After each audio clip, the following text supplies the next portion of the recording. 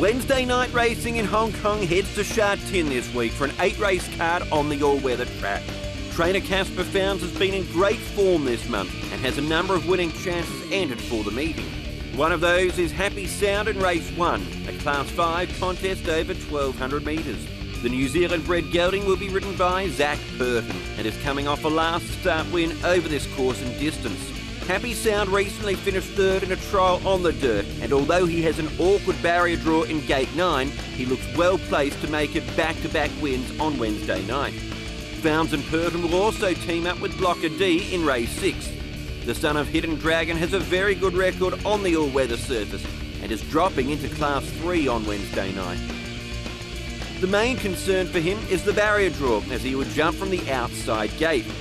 Can he defy that wide draw to give Founds and Purton another winner together?